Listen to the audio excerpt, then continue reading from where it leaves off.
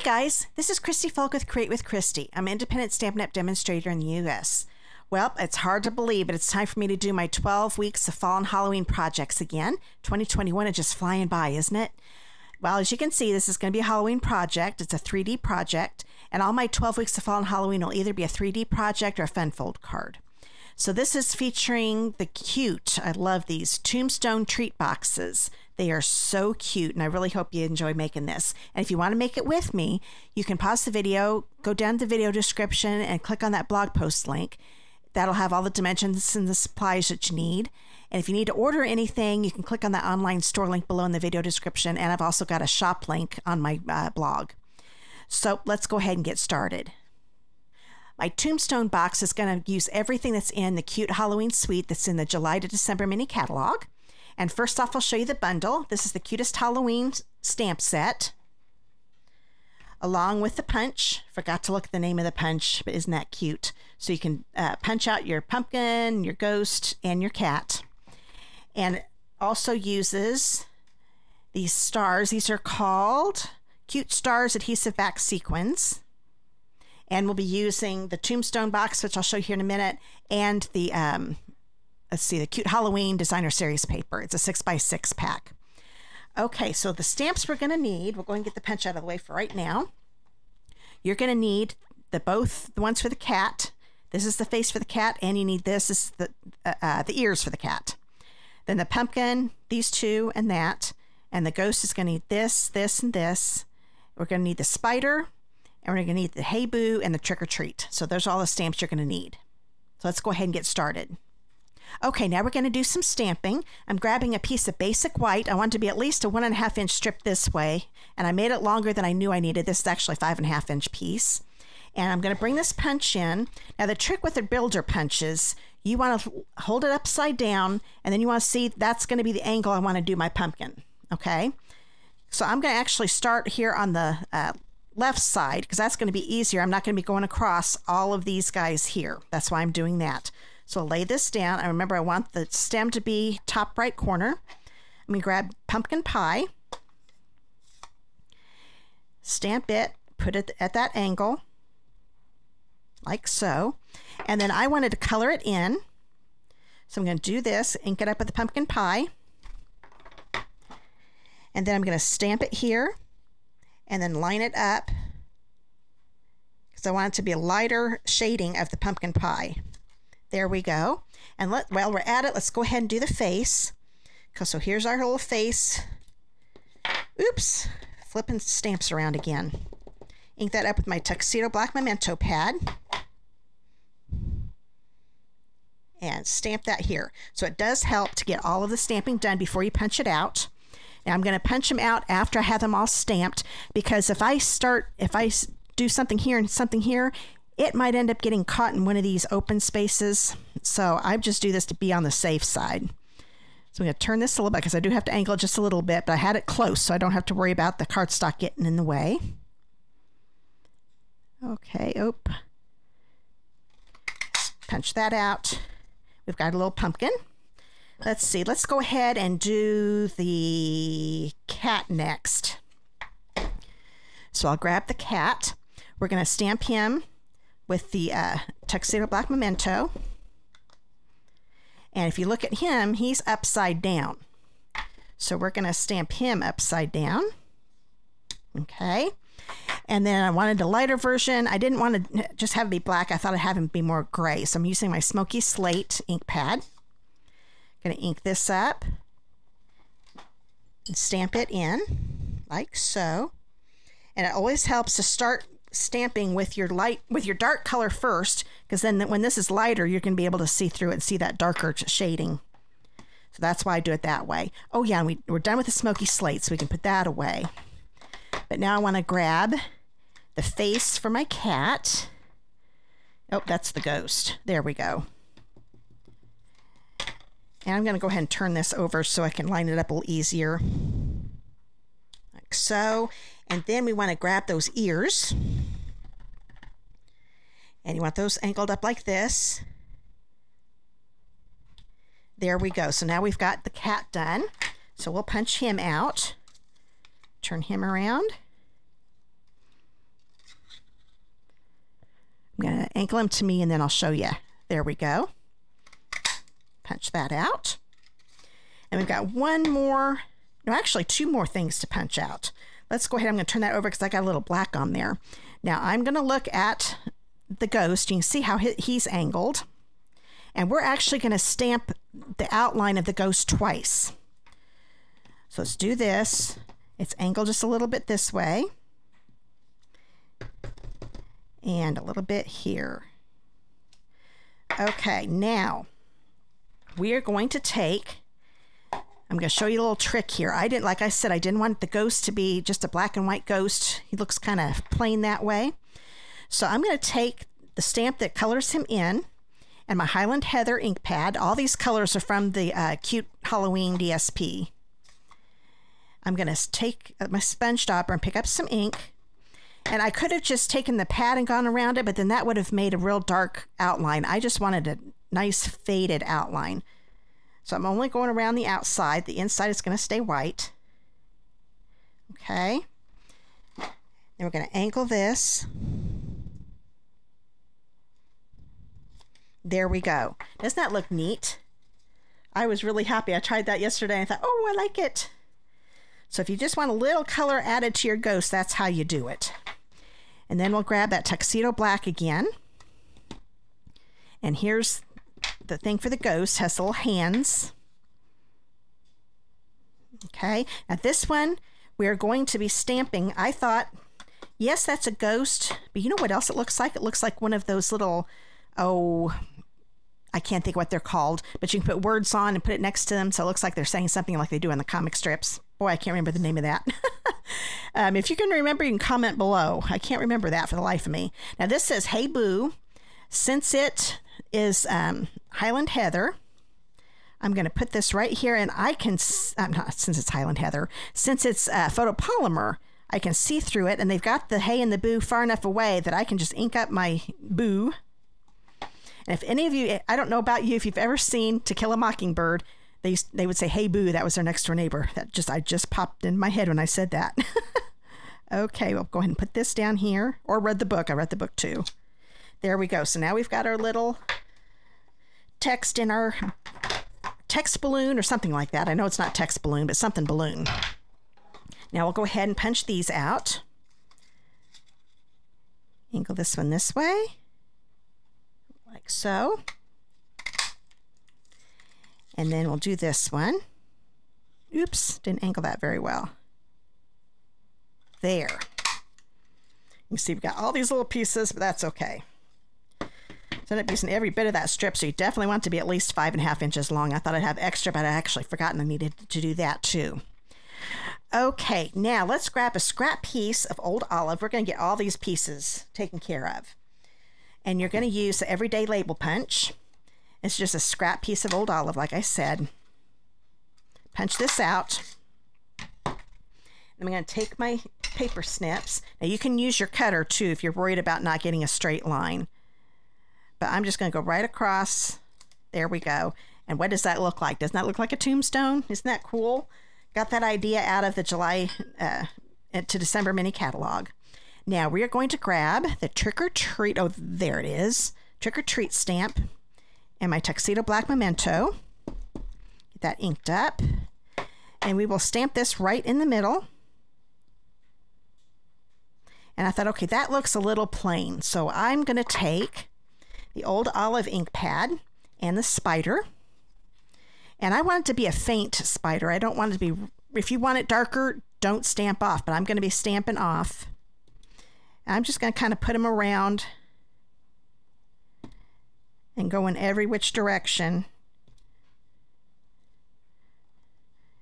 My greeting here. This makes it look a little more spooky. Oops, almost forgot to stamp off. That looks pretty good. Now, if you want to stamp over the Trick or Treat, you go right ahead, but I thought just going around it looked good, so I'm going to leave mine that way. And that is all the stamping we're going to do. So we're going to put this to the side, and we're going to start making this tombstone box. Okay, now here are the Tombstone Treat Boxes. Now, one thing I want to tell you, there is enough to make 8 in a pack, but they're two different sizes. You want to make sure, see how this one is, the one on the bottom is bigger than this one here. The smaller one is the bottom of the box and the larger one's the top. Okay, so let's go ahead and make the bottom. It's really, really easy to make. So we're going to turn this over and we're going to just fold along all of these score lines here. It helps a lot to get all of these folded before you start putting this box together. You can use your bone folder if you want to, but I found you really don't need to. Oh, I don't think I got that one folded very good. Okay, now, this is so easy, you're not going to believe it. They've got some adhesive right here. You're going to fold these down, bring this around. Let's go ahead and take the paper backing off. Now what I do, I start to go down. See how this is still up? But then I push these top and bottom sides in. That way they're up against the edges of this flap I'm putting down. That way I know these are going to be good and straight. So there's one. Fold these in. Take the paper backing off. Slowly come down. Don't put it all the way, just enough that you're inside so that way you can squeeze these against the sides of the flap.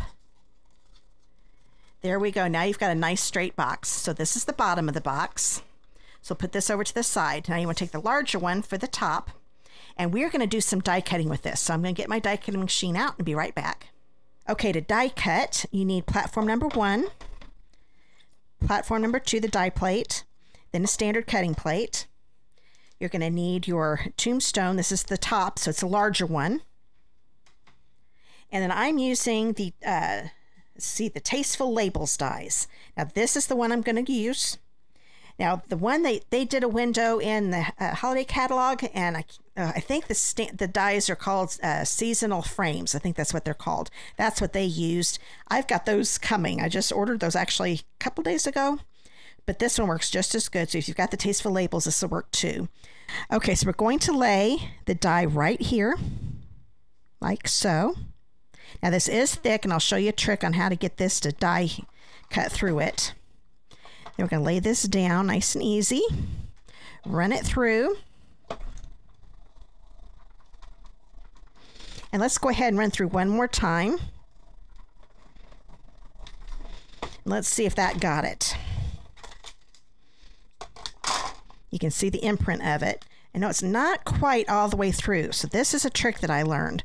We're going to get that right back in there. You can feel the grooves, especially when it's laying down. I can feel the grooves. It's in there nice and tight.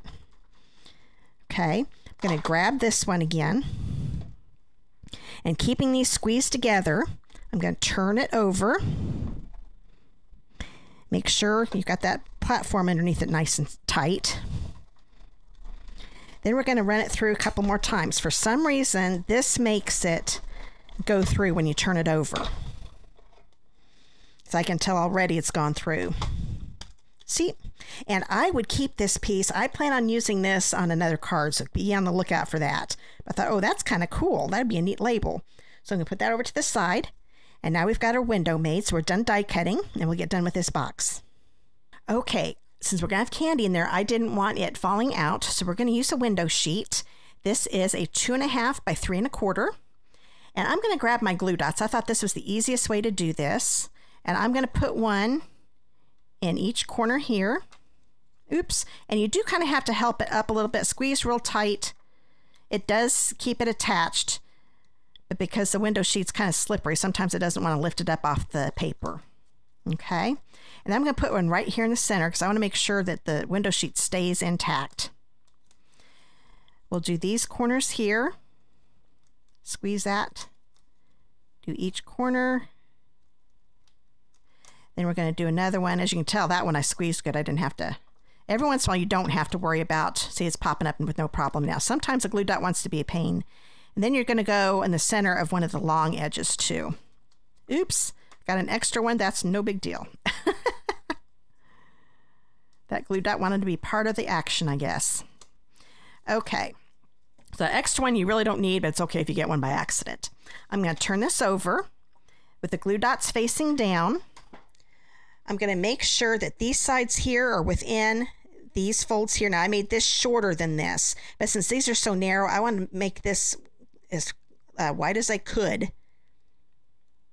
Still make sure it stays within the folds. That way too, the glue dots won't show through the window. That's why I had to make it a little big. But see, now they're going to close just fine. But we're not ready to do that just yet. Let's go ahead and turn this over. So now we've got a nice window and having all those glue dots, it's in there nice and tight. It makes it a lot easier. Okay, to be honest, I think it's actually easier to make this box and then put the stamped images on it. So we'll do just like we did before, get everything folded. Normally I keep things flat, but I think it makes it easier. You can tell where your images are going. Okay, so now we're going to put these in again. So you're doing the top just like you did the bottom. Keep those in, bring the flap down just a little bit so it's inside, and then squeeze these together so they're up against the flap. Okay, same here. Take the paper backing off. And the paper backing off comes off really easy. It's nice. Bring this down, squeeze these up against it. There we go. So now we've got the top. Isn't that cool? It will just look good just doing that. But we got to decorate it. So we're going to grab this little guy here. Now I'm going to have this hanging over a little bit. So I want to make sure I don't put any on this side. So turn this over. I'm going to keep my finger here so I don't put any adhesive on that. I'm grabbing my seal. And I'll just put a few lines here on this side. Let's get some on the top here. And then I'm going to angle it just like this.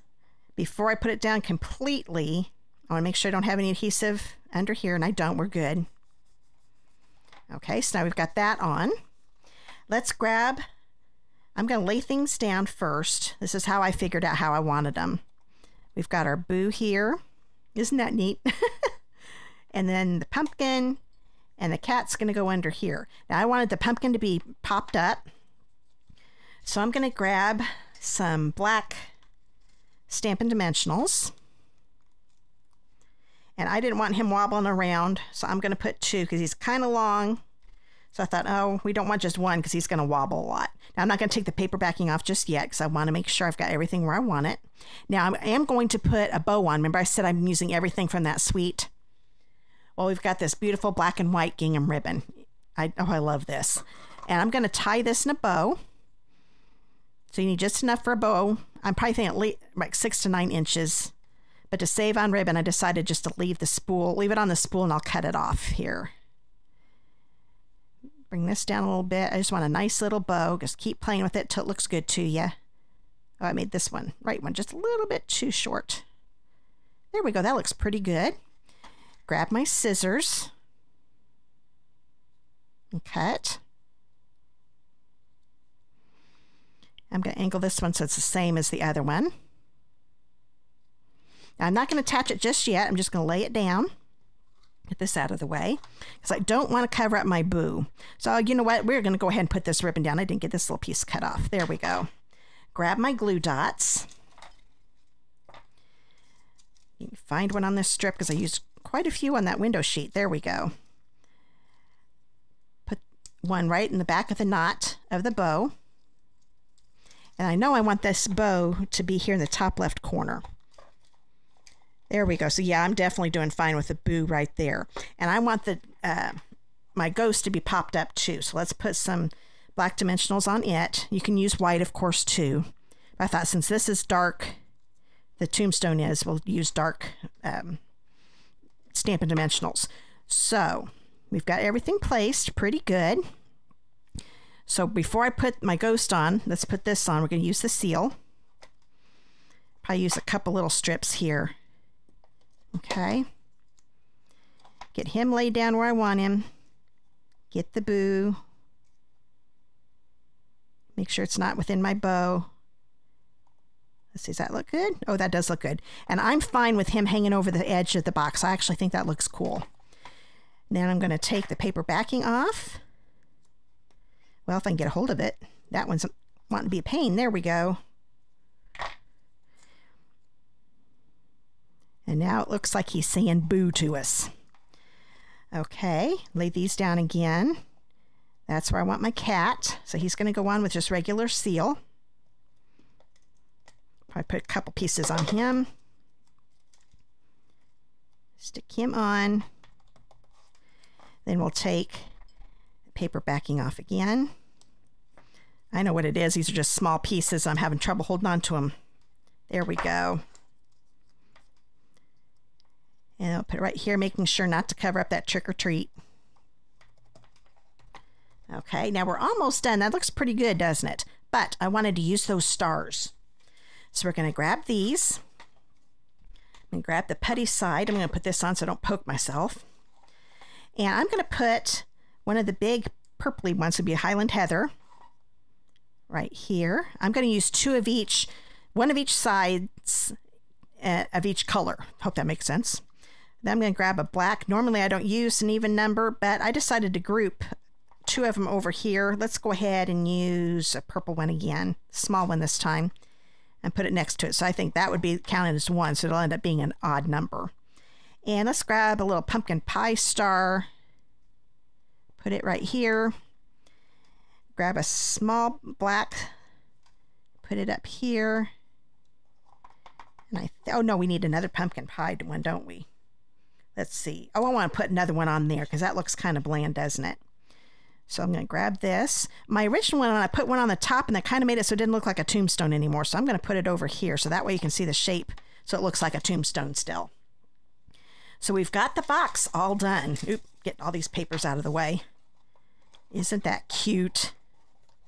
I really like that a lot. Now, the candy that I picked out, you can use nuggets. If you look in the mini catalog, you'll see that they had to kind of move them around. I think there are like 5 of them in there. But these little milk duds, and you'll see these everywhere when Halloween candy comes out, work perfect. So I wrapped it with paper. I wanted to make sure that the images were going this way instead of this way, because that's the way it's going to look in the box. So let's go ahead and put this one up here, here, and here.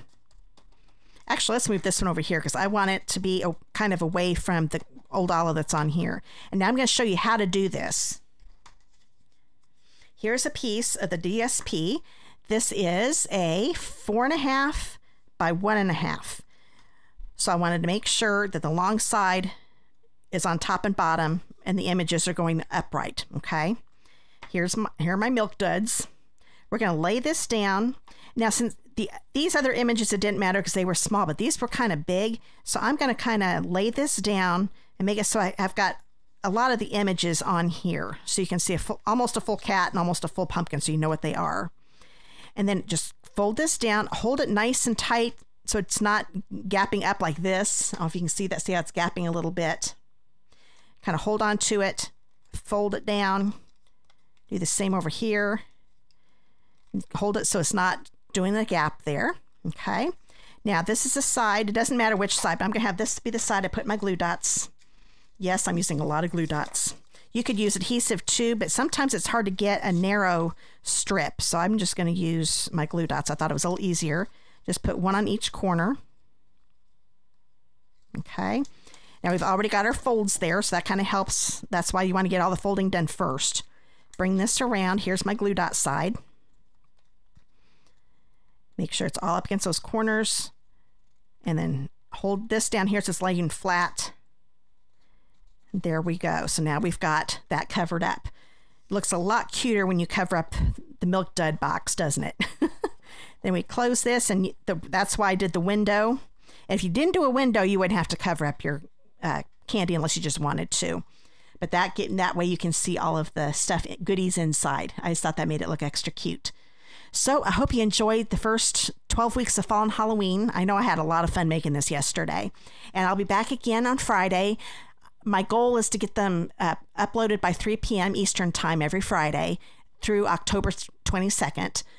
I'm going to give myself leeway, so I'll say between 3 and 4. You know how life can get in the way. But I'm planning on getting these up by 3 o'clock every Friday until October 22nd, like I said. And I hope you enjoy the videos. And if you'd like to stamp with me again, make sure to subscribe to my channel. You can click on the bottom right corner of the screen or the subscribe button below in the video description.